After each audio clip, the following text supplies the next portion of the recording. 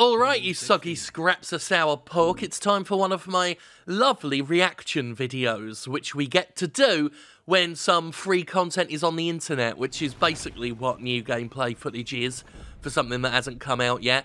I look at that, and through my cynical eye, I say to myself, right, well that's an easy video, isn't it? That's how trailer reaction videos and other reaction videos work.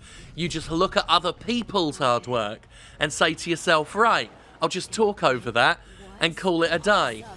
That's literally how it works. So anyway, this is Marvel's The Avengers, the Square Enix published game that is not based on the movies, because they all look different, but they don't look different enough, so it all looks weird.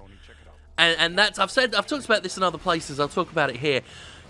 It's strange in that visually, aesthetically, they follow the beat of the movies quite closely in terms of overall costume design and even down to the colour palettes.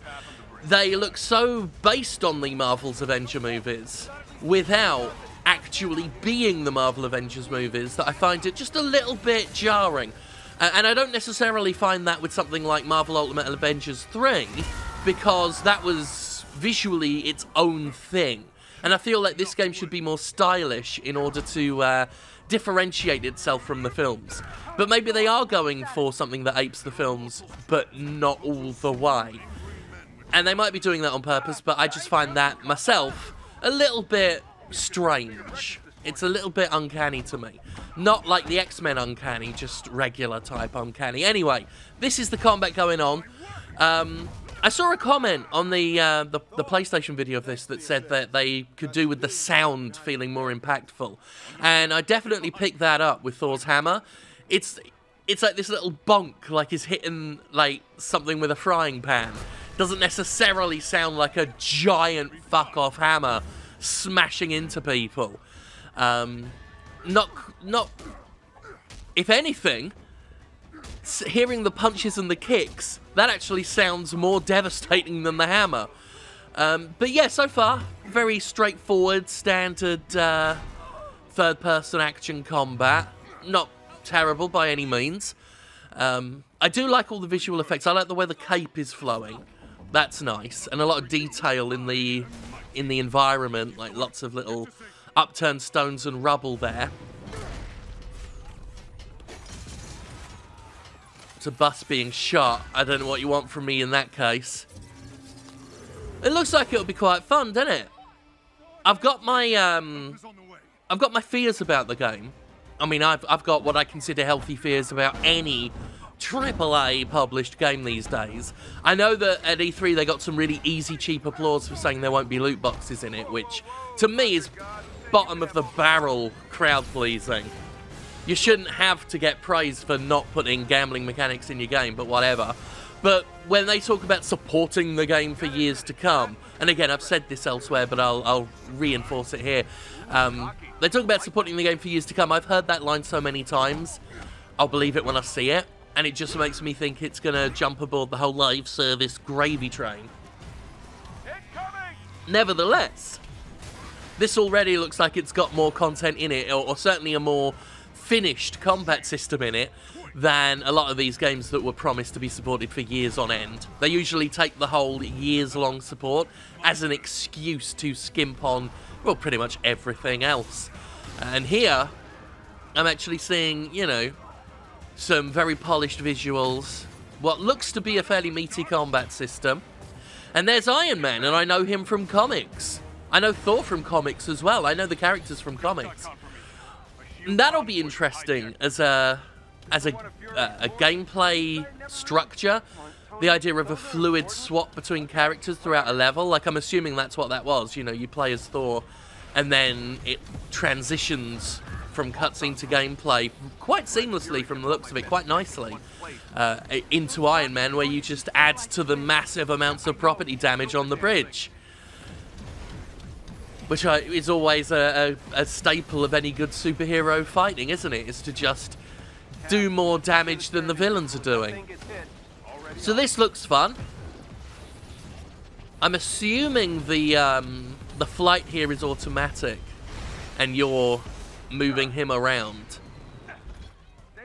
And that's fine by me. That was a nice little sequence. That looked like that could quite be fun. Again, talking about games that were promised support for years and years and years. It looked a lot more action-packed than the flying in Anthem, didn't it? In that it had some action, and that you could use the term packed instead of about a quarter of a way full. That's how I imagine Anthem, by the way. It's like an old sock, a quarter of the way full of rice pudding.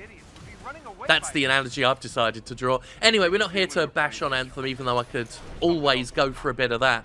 We're here to talk about Iron Man, who I know from comics, shooting up trucks and guns and things like that.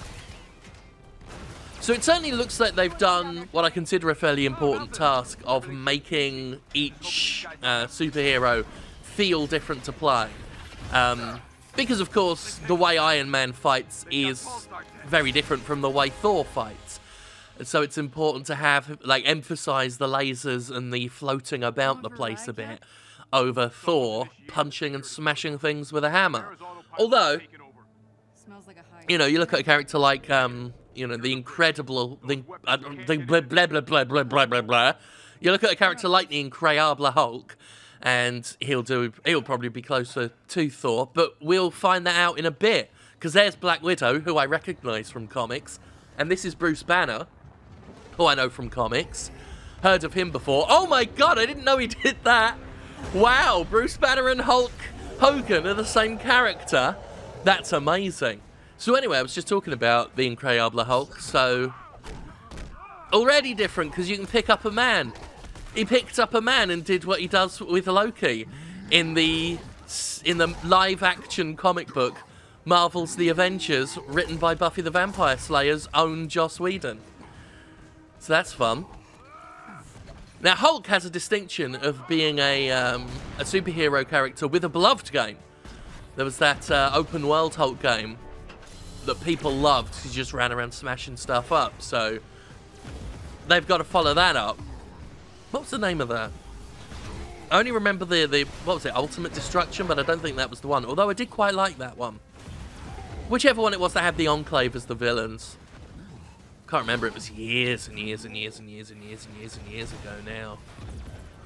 But again, quite different from the Thor segment.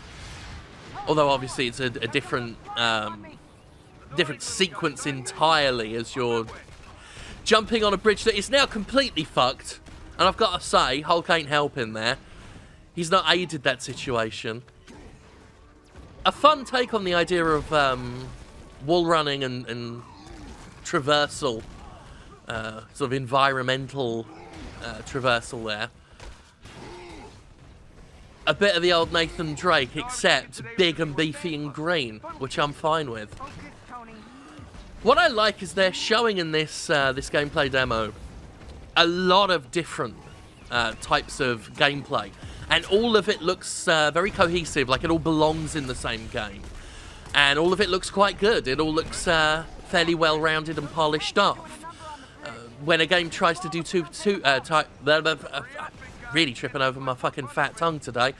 When a game tries to do too many things at once, it can often look a bit half-baked, like they got none of it really all that well, because they tried to do too much. It's amazing what a budget can do, I suppose. But here, yeah, it all looks good and it doesn't look jarring like none of it belongs. Of course, one would have to fully play it oneself in order to get a better idea of things. But I quite like this. I know that the initial footage of Marvel's The Avengers was made to be an exclusive at Comic-Con. And people were like, oh, that doesn't sound like the game is going to be all that good. But really, that's just Comic-Con for you. They secure exclusives like nobody's business. It's part of the cost of doing business with them. Because that's entertainment now. You know, Disney owns everything, except Spider-Man right now, because they had a falling out with Sony. Every major company is just securing whatever exclusive it can. You know, we see this in the games market on PC with Epic, of course. It's all a fiefdom. It's a fiefdom system, is entertainment now.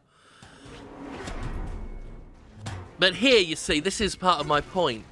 Like, that is not a one-to-one recreation of the Captain America movie costume, but they did take a lot of cues from it by sort of incorporating a more practical army sort of look into it, taking the wings off and just changing them to something flatter against the helmet.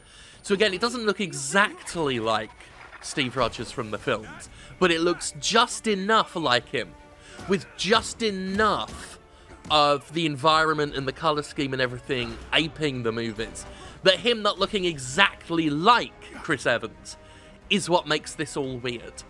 And if they'd have copped a more original visual style overall, then the differences between this Captain America and movie Captain America wouldn't look so strange to me, but it isn't, so it does.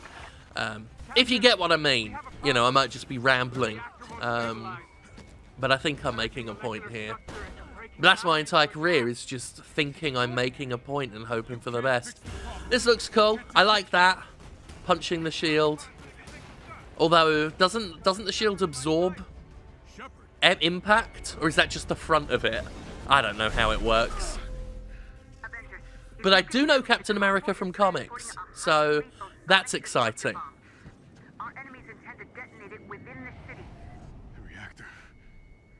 Oh yeah, you want to deal with the reactor, mate. I've played enough video games to know that if there's a reactor around, at least 80% of the time, that's the problem. Was that Ms. Marvel, who I know from comics? Are you kidding me? She had a shirt with it and looked fairly similar to the comic counterpart there. Because I know Ms. Marvel from comics. There's a big old truck. In case you needed any guidance on that matter. Lasers can stop trucks, that's what I've learned. Oh god, oh no. Taskmaster, who I know from comics. Taskmaster. Thanks, Black Widow, but I've already told them. I like Taskmaster, who I know from comics. Really cool gimmick for a villain. The idea that you can... He looks at people fighting and then he knows how to fight like them. But he can't, like, really recreate superpowers. Just the fighting style. It's an interesting idea. Some of the comics play with the idea that he's so good at that, at sort of just looking, and I think there's a word for it when you can look at something and then do it. But apparently he's so good at it that some of the comics play with the idea that he forgets everything else, like his daughter's name and stuff. It's good, and plus he's got a skull mask on, and I'm in favour of that. I'm all for that. I like cool masks, as many of you will know. That's it. Punch him in the back of the head, Black Widow, who I know from comics. So we've got some QTEs going on there, some quick time events, timed button presses. I was over them a decade ago. I feel like that game on the 360, Ninja Blade, I feel like Ninja Blade used up QTEs for the entire industry. I don't think there should be any left after Ninja Blade came out. They don't look all that intrusive, and they've been in games that I've loved, you know. They're just not something I feel really adds anything to a game anymore.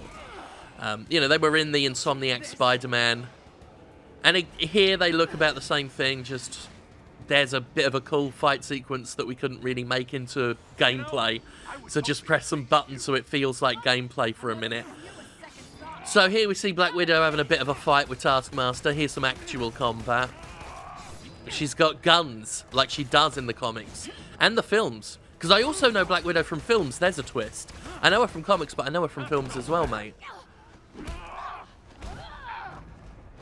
It all looks very pretty.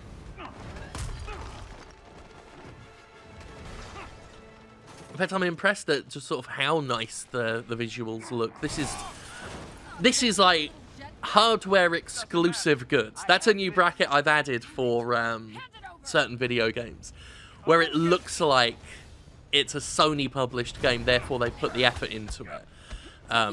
Because, you know, they're using them to attract people to the hardware, to the console.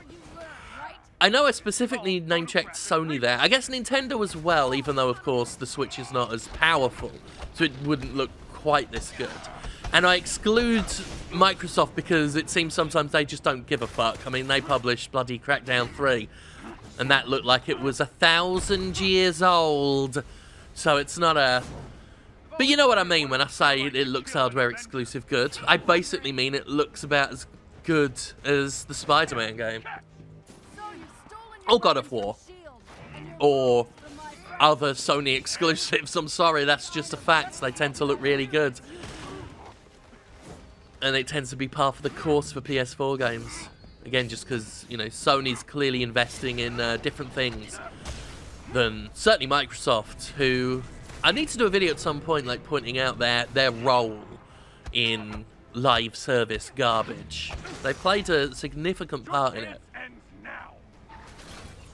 Alright, Taskmaster, throw some things around. At this point, throwing bombs on this bridge is over-egging the pudding. This bridge has had enough. In fact, if I were both of these people, I'd be getting off it. Safer to do all this in the bloody river. Do all this in the water. You giving up? Not a chance. Who's doing that voice for Taskmaster? I've heard that voice many times. I can't remember the... I can't think of the voice actor now. So, where has your investigation left you? I'm not going to remember now. You're not the brains behind it. They did show off at E3. They were very pleased with all of the voice actors they've got for the main characters for the Avengers. They're all the ones you've heard of. You know, Nolan North, etc. Troy Baker. I'll adapt. Can't learn what you can't see.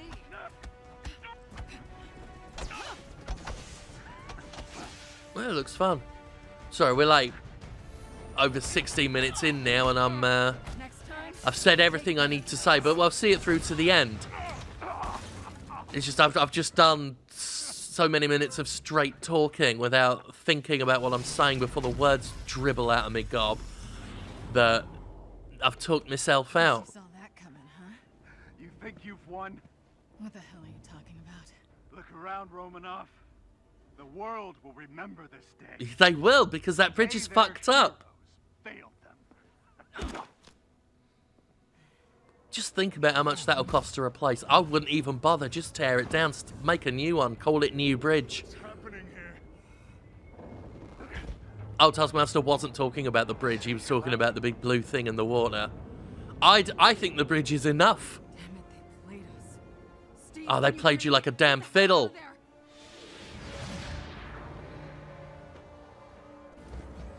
Screw this.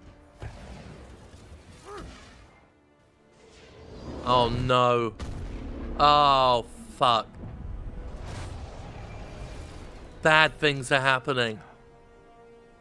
I can tell you that much. With a degree of certainty, I can tell you that bad things have happened right there. Yeah, that fell down. Some say they were set up. Others call them murderers. This is just Do the Avengers pose a danger to society? That was setting the question, plot please. up here. That was the question. So people think the Avengers are bad uns, We all lost something that day. etc. But that's not how this story ends. Nope. This was all a setup by Overdrive, the popular Spider-Man villain who can drive any car. That's what I've decided. Overdrive's the main villain. Alright, well that was a video game. Did you like looking at the video game? Do you want to pre-order it for beta access? Because that's what you got to do these fucking days. Fuck For off. the players. That looks alright, doesn't it? That looks quite good. I'll say that much. It does look quite good. And that's your superhero video game nonsense. Fun.